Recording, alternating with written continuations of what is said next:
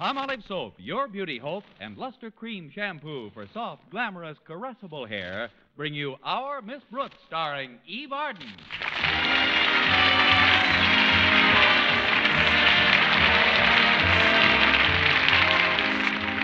Most teachers take a pretty active interest in their school's various athletic teams. But our Miss Brooks, who teaches English at Madison High School, could never get too enthusiastic about the baseball team. That is, until Mr. Boynton, Madison's bashful biologist, took over the coaching job. Then I watched every game with avid interest. I even studied up on baseball terms, until by the third game on Madison's schedule, I could accurately describe every play in every chukker. And I even knew the names of the pitchers warming up in the bullpen. Last Thursday morning, I really looked forward to picking up some first-hand knowledge of the game. Walter Denton, the manager of the team, and Stretch Snodgrass, its star player, were to pick me up and drive me to school. I had asked my landlady, Mrs. Davis, to wake me promptly at 7:30. Oh, Connie. Get up, Connie. You want me to pinch hit? What's the matter? Oh, it's you, Mrs. Davis. I do hope you're safe, Connie. Oh, safe? Safe where? From the looks of your bed sheets, you just slid into home plate.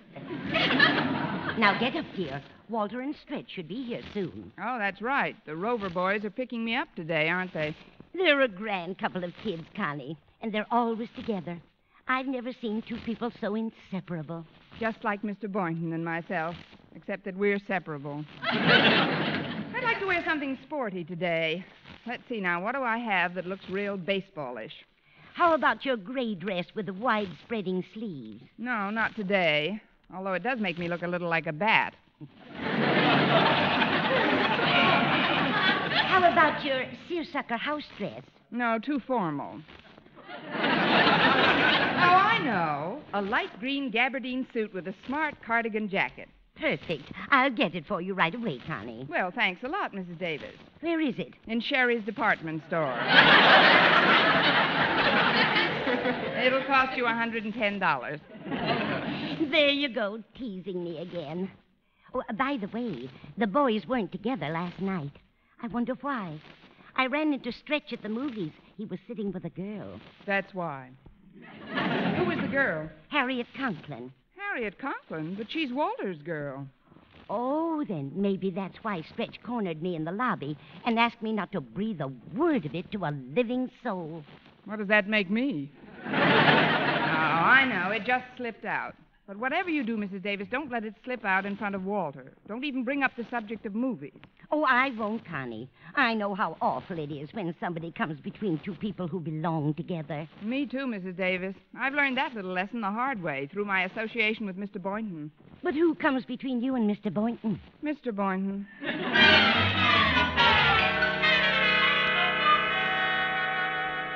I'll get it. Hello, boys. Come in. Hello, Miss Brooks. Well, how are Damon and Pythias today? Demon who? Damon and Pythias. They were good friends, Stretch, like you and Walter. Oh, did they go to Madison? Well, if they did, it was before my time. Now, Miss Brooks was just acknowledging the fact that we're pals, Stretch. You know, like Lenny and George in Of Mice and Men. Oh, I like that. Stretch, don't tell me you read Of Mice and Men. No, Walter read it to me. I like the part where George tells Lenny about the rabbits. You got to read that to me again sometime, Walter. I will, Stretch. You know, in a lot of ways, you two are just like Lenny and George. Especially Lenny. You think so, Miss Brooks? Gee, I don't. How could Walter get to be manager of the baseball team if that's all the smart he was? Walter wasn't my candidate for Lenny. Oh, hello, boys. Hello, Mrs. Davis. How are you this morning? Oh, we're fine, Mrs. Davis. Sounds like the world's smallest choir. I think it's wonderful the way you two boys stick together, sharing all your experiences. Why, you even share... It's getting late, Mrs. Davis. We've got to run along now. Yeah, run along now. I almost let the cat out, didn't I? What cat? Our cat, Minerva. She almost slipped out between Mrs. Davis and the kitchen door. Yeah, the kitchen door. That's right, Walter. I'm getting so absent-minded lately. Can't even remember what I did one day ago. Of course, I remember going to the movies last night. That's where I saw... Oops. You saw what? Oops, it's an Eskimo movie. Starring Ingrid Eek. Come on, boys, we'll be late for school.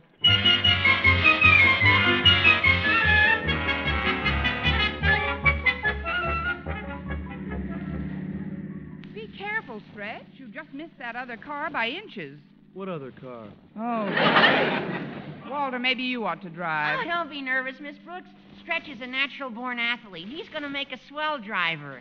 He's going to make a swell driver. Stretch, how long have you been driving an automobile? There's absolutely nothing to worry about, Miss Brooks. I've been driving for days. For days? How many days? 8. Well, 9 if you want to count the day I learned how. He's a cinch to get it down pat, Miss Brooks. He remembers everything I taught him, don't you, Stretch? I sure do, Walter. First, I gently depress the clutch pedal. Then I gently shift into first. Then I gently let the clutch up. And then you gently pluck the pedestrians off the bumper. And Stretch, if you're going to pass another vehicle, please pass him on the... Oh! Oh, you're just teasing me, Miss Brooks. We were miles away from that Bantam Roadster. Bantam Roadster? That was a moving van. If you look in the rear-view mirror, you'll see the driver kneeling on the floor of the cab with his hands clasped.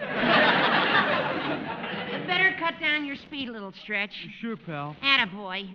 You know, Miss Brooks, Stretch and I have been pals ever since the day we met in your third-term English class. I remember.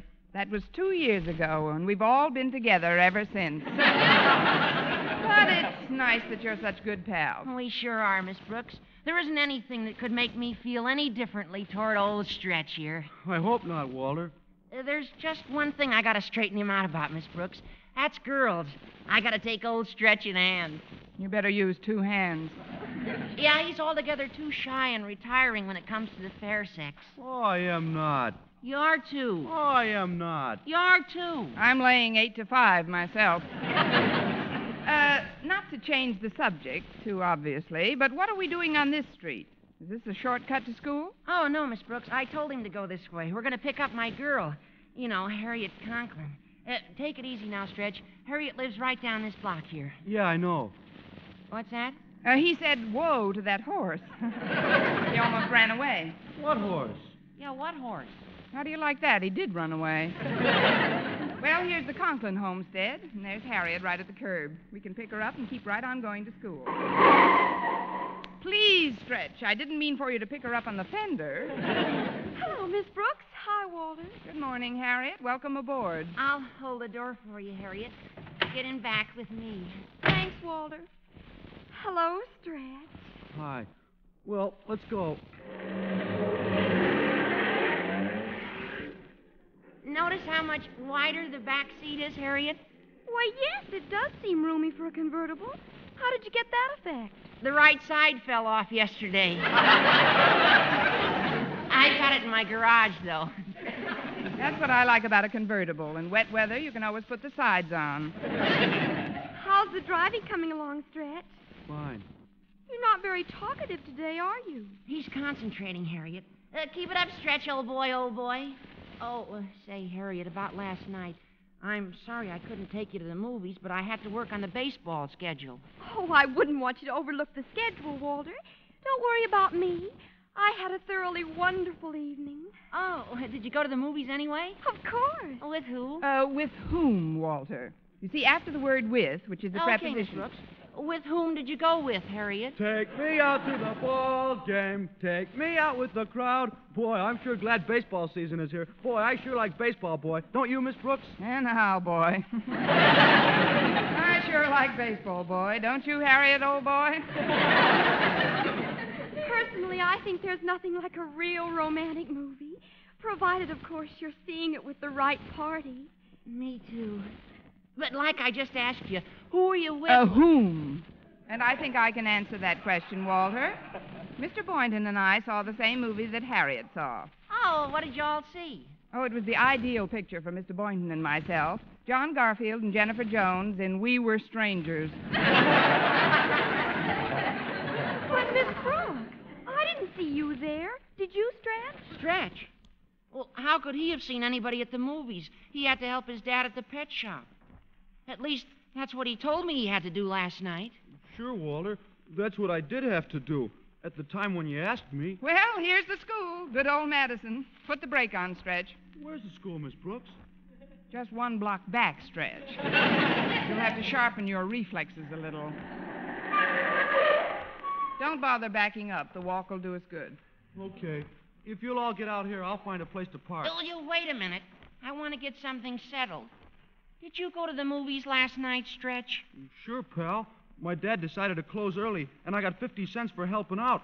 So I just up and went. And I guess you just up and ran into Harriet, huh? Well, we did sit together, Walter, but... My girl. My best girl and my best pal. Seeing movies behind my back. How long have you been showing movies on your back? Oh, really, Walter? You're taking this much too seriously. Please, Miss Brooks. I'll handle this in my own way. Stretch, you've made a fool out of me. How could I, Walter? Good question. There's only one way to settle this thing. Meet me behind the handball court after school. But, Walter, you can't mean you want to fight. I must. I must get satisfaction. Satisfaction? You'll get fractured. Now, let's discuss this thing calmly. There's nothing more to discuss. I'll see you after school, you false friend. Walter, wait. I'm going with you. I want to talk to you. Go ahead, Harriet. Tell them that we just... See you later, Stretch. Goodbye, Miss Brooks. Goodbye, Harriet. Oh, this is awful. What'll I do, Miss Brooks? I just bumped into Harriet accidentally, and she insisted that we sit together. I can't fight Walter. I'm almost a foot taller than him. And besides, I ain't mad.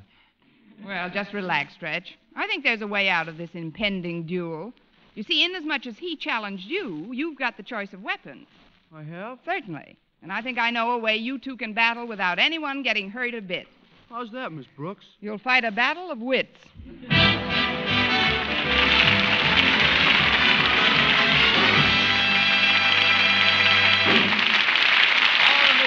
Starring Eve Arden will continue in just a moment, but first, here is Vern Smith. Here's wonderful news, ladies. Wonderful, wonderful news. Now there's something thrillingly new in Palmolive Soap's famous beauty lather. Yes, something thrillingly new. Palmolive's famous beauty lather now brings you new fragrance, new charm, new allure. Millions of women will prefer Beauty Lather Palmolive over all other leading toilet soaps the minute they try it. For Palmolive Soap's famous Beauty Lather now has a new, clean, flower-fresh fragrance for new allure, new charm. So, ladies, forget all other beauty care and use Palmolive Soap the way doctors advised for a lovelier complexion. Just stop improper cleansing and instead wash your face with Palmolive Soap 3 times a day, massaging Palmolive's wonderful beauty lather onto your skin for 60 seconds each time to get its full beautifying effect. And then rinse. That's all. All types of skin, young, older, oily, respond to it quickly. Don't wait another day to try Palmolive's Beauty Lather. You'll be thrilled by its new fragrance, new charm, new allure. Thrilled again by the fresher, brighter complexion doctors prove may soon be yours. For new loveliness all over, use big bath-size Palmolive in tub or shower.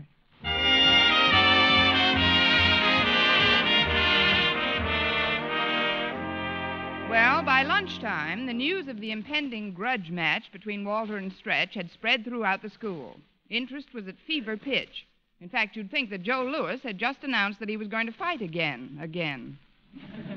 Still determined to stop this one-sided brawl between 6'5" Stretch and 5'6" Walter, I went right to the source of the trouble and had a heart-to-heart with Harriet Conklin. It's up to you to prevent this fight, Harriet. You've got to tell Walter that your meeting with Stretch was accidental. But it isn't just last night, Miss Brooks. Walter knows that for weeks now, Stretch hasn't been able to keep his eyes off me. How does Walter know that? I reminded him. Besides, they won't really hurt each other, Miss Brooks, and it'll do Walter a lot of good to fight.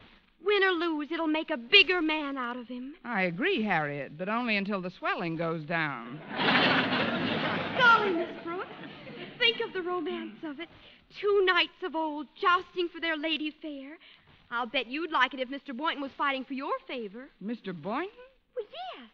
Can't you just picture Mr. Boynton in a suit of armor, Can't you just see him riding forth to do battle? Yes, I can, Harriet. Mounted on a big, fiery frog. No, I don't think Mr. Boynton would.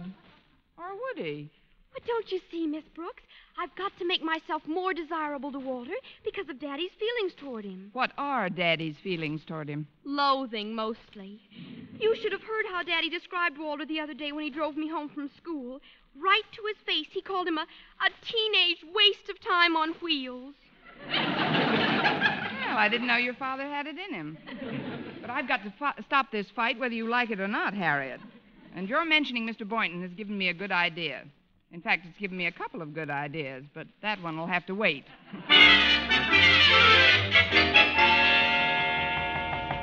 Come in. Well, it's Miss Brooks. Hello, Mr. Boynton. I missed you in the cafeteria today. Oh, I didn't go to the cafeteria today, Miss Brooks. Oh, I guess that's why I missed you in the cafeteria today. I brought some sandwiches with me from home so I could have lunch with McDougal here. You remember Mac, my pet frog? Of course. Hi, Mac. He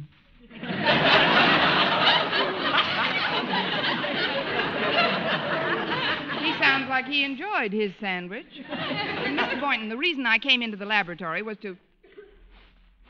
Say, what's that scent in here? Oh, that's a new deodorant, Miss Brooks. It's called Sweet Air. Pretty fancy, isn't it? Yes, indeed. Makes the white mice smell like mink. But as I started to say, Mr. Boynton, I stopped in here to ask you to do something for me.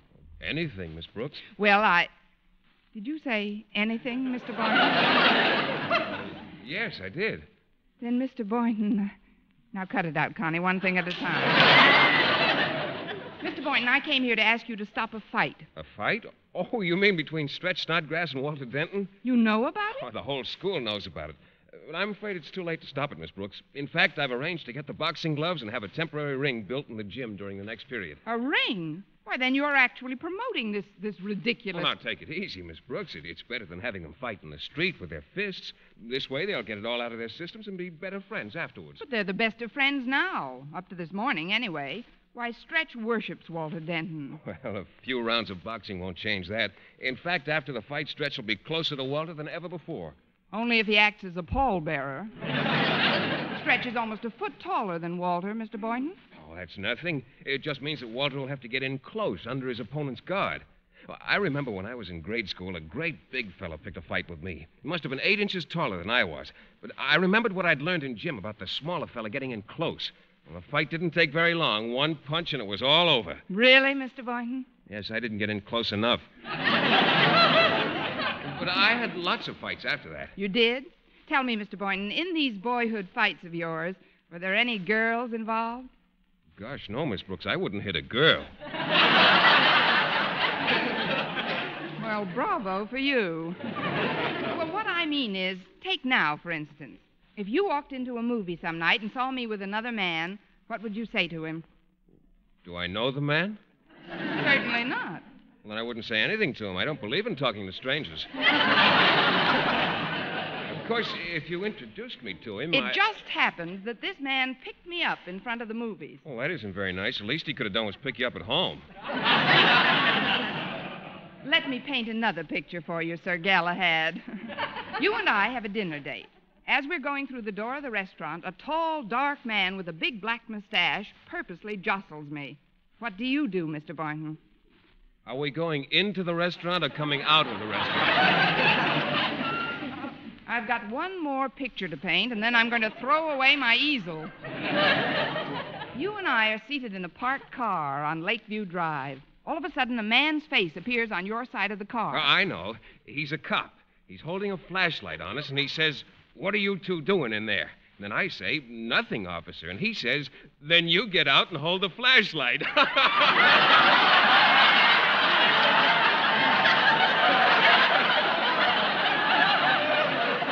a hot one, isn't it? Well?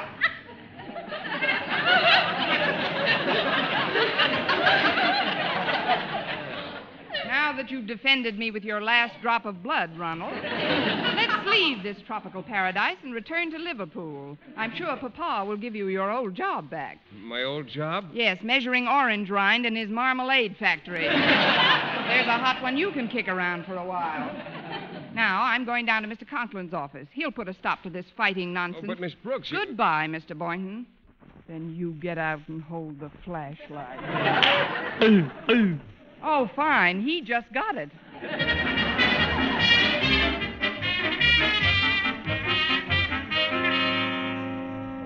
Mr. Conklin, how do you feel about prize fighting? Well, I'm a little out of condition, but you mean in general? I mean here at Madison.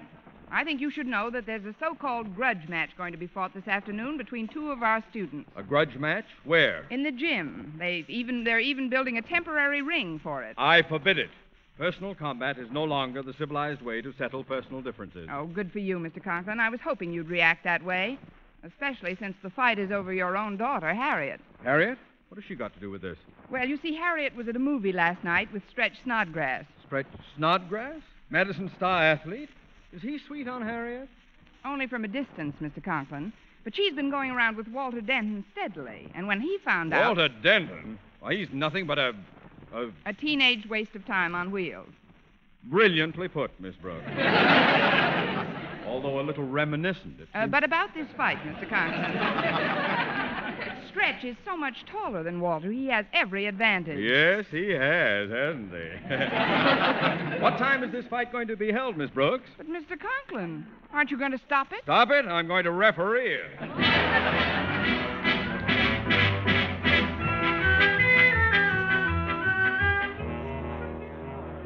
Attention, please. Quiet, please. Quiet. Miss Brooks, if you'll just ring the bell for me, please. Yes, Mr. Conklin. Now, as you all know, this is a grudge fight between two members of our undergraduate body. On my left, wearing purple trunks and weighing 128, I give you Madison's outstanding athlete, a four-letter man of whom any school should justly be proud, Stretch Snodgrass. And on my right, wearing black trunks and a catcher's mask, I give... Take that mask off, Denton. I give you Walter Denton. I will referee the bout while counting for the knockdowns. We will have our Miss Brooks. Now, inasmuch as many of you couldn't get close enough to this temporary ring to see the contest, Miss Brooks will also officiate at the PA system to bring you a blow-by-blow account of the proceedings. Are you all ready, Miss Brooks? 1, 2, 3. Woof, woof. Testing. Woof. All set, Mr. Conklin. Then if you boys will join me in the center of the ring, I'll give you your final instructions. As the fighters go to the center of the ring, just a word of reminder. Boys, if, like Walter Denton, you're about to get your head knocked off, why not put an Adam's hat on it first? And now let's listen to the referee's instructions. Markers of Queensbury rules. I am here for one reason and one reason only, to see that fair play is strictly observed. You will at all times be honestly and impartially judged. Now then, Stretch. Yes, Mr. Conklin? I want you to be sure and go to a neutral corner every time Denton is on the floor. And you, Denton? Yes, sir? Where do you want your bodies... Oh, well, I have you. Now then, you two, I want a good, clean fight, and may the better man win. And win quickly, Stretch. Now go to your corners. Come out fighting. There goes the bell, folks. Oh, Walter's down. Fell over his shoelace. Now it's tied, and the two men meet in the center of the ring. They're cautious at first. Walter is dancing lightly around, left arm extended. Stretch is dancing around. Now they're dancing around together. Mr. Conklin breaks them, and once more they circle around carefully. Now, here it is, the first exchange. Well, come on, Stretch. Why don't you throw a punch? Oh, I don't want to hit you first, Walter. You hit me first. No. You hit me first. No, you hit me first. They're going at it hammer and tong. Mostly tong. Come on, fight. I ain't mad at you, Walter. Come on, men, mix it up, mix it up. This crowd came here to see a fight. Oh, gosh, Miss Brooks.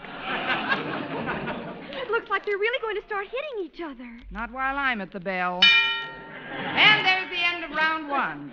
Walter Denton is in the corner right above us. How do you feel, Walter? He didn't lay a glove on me. I know. Let's see how Stretch is doing over in his corner. His seconds are just giving him a good gargle. He can use it. He was pretty eloquent in that last round. Now he's on his feet, and Mr. Conklin is motioning for the second round to begin. There they go again, both men still pretty fresh and ready for each other's best dialogue. Now, listen, you two. You've got to do some fighting this round. Yes, sir. Come on, Walter. Take a poke at me. No, Stretch. You take a poke at me. I can't. Not while I'm looking at you. Me. We'll just close our eyes and swing, and then the crowd will think we're really fighting. Come on. He's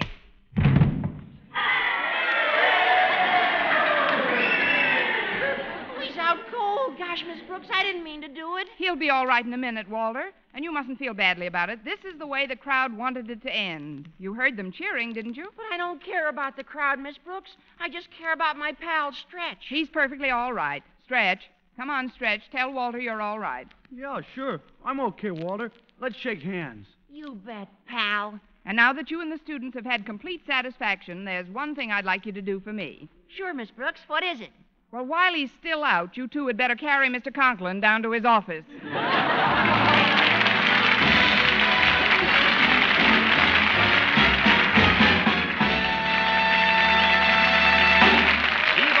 Our Miss Brooks returns in just a moment, but first... Dream girl, beautiful luster cream girl. Tonight, show him how much lovelier your hair can look after a Luster Cream shampoo. Only Luster Cream brings you Kay Daumit's magic formula blend of secret ingredients plus gentle lanolin. Gives loveliness lather even in hardest water. Glamorizes your hair as you wash it. Luster Cream. Not a soap, not a liquid, but a dainty cream shampoo. Leaves hair fragrantly clean, free of loose dandruff, glistening with sheen. Soft, manageable. Gives new beauty to all hairdos or permanents. 4-ounce jar, $1. Smaller sizes, either tubes or jars. Tonight, try Luster Cream Shampoo and be a Dream girl, beautiful luster cream girl. You owe your crowning glory to a luster cream shampoo. And now, once again, here is our Miss Brooks. Well, we took Mr. Conklin back to his office, and it didn't take long for him to come to. Where am I? What happened? It was an accident, Mr. Conklin. Denton, you struck me. But he didn't mean it, Mr. Conklin. Didn't mean it. I saw him winding up. But it was an accident, Mr. Conklin. All Walter did was close his eyes like this, then pull his arm back like this, and then swing like this. Well,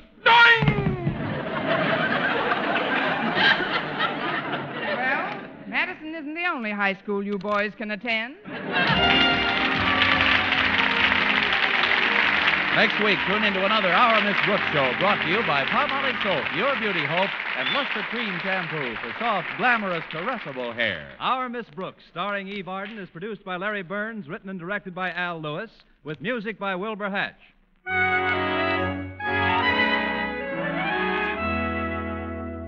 Men, here is actual, factual proof of more comfortable, actually smoother shaves by using Palmolive Lather Shaving Cream. 1,251 men tried the Palmolive Lather way to shave, described on the tube. And no matter how they had shaved before, 3 out of 4 got more comfortable, actually smoother shaves. Try Palmolive Lather Shaving Cream. See if you don't get more comfortable, actually smoother shaves the Palmolive Lather Shaving Cream way. For mystery liberally sprinkled with laughs, listen to Mr. and Mrs. North, the exciting, fun-packed adventures of an amateur detective and his beautiful wife. Tune in Tuesday evenings over most of these same stations. And be with us again next week at this same time for another comedy episode of Our Miss Brooks. Bob Lamont speaking. Stay tuned now for Life with Luigi, which follows over most of these stations. This is CBS, the Columbia Broadcasting System.